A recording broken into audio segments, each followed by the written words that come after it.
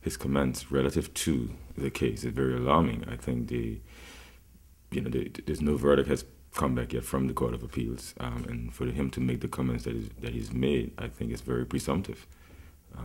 So that's why I made the statement that I did. That statement released by Minister of Tourism Honorable Wayne Garland, who said that his cabinet colleagues too shared similar views, displayed discontent regarding the public statements made by a superior from the Foreign Commonwealth Office in London, Colin Roberts. Roberts, at the Chamber of Commerce meeting held on Wednesday night, was hurled with a number of inquiries from the audience, where he confidently spoke about FCO's expectations on Honorable Michael Missick's appeal in the UK High Court to prevent the constitutional suspension.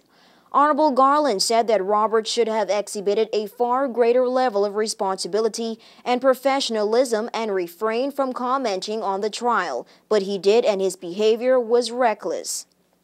Well, no, I mean, to say what he said and the way that he said it, to me sort of lends some indication that, the FCO would probably have some sort of way of determining the outcome of the case.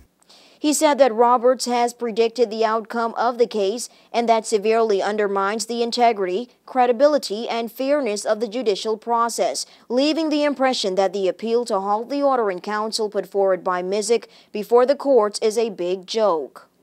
We oppose the suspension of Cabinet and House of Assembly. We oppose trial by a single judge. And we definitely oppose any enlargement of the franchise. But all the other aspects of the order, we totally agree with. Honorable Garland, in his written statement, said, quote, "For Mr. Roberts to come to the Turks and Caicos Islands on an official visit and display such cocky behavior and scant respect for the people of the Turks and Caicos Islands is most reprehensible and should be condemned in the strongest possible terms," end quote. Disturbed, Garland said that the UK government must treat the TCI and the judicial process with respect, even if it goes against them. What's even more skeptical is the hoist on Honorable Missick's appeal 3 months earlier than the previously scheduled date, in connection to Roberts' comments saying that the courts have been receptive to their wants. What we've found so far is the court is extremely responsive to the arguments that we have put forward about how urgent the situation is in the Turks and Caicos Islands to take action now, and that is very persuasive for the court.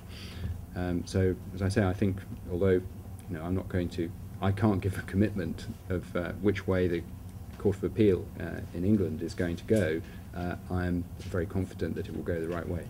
According to Honorable Garland, Roberts arrogantly but clearly gave the indication that the FCO has some form of influence over the outcome of the case.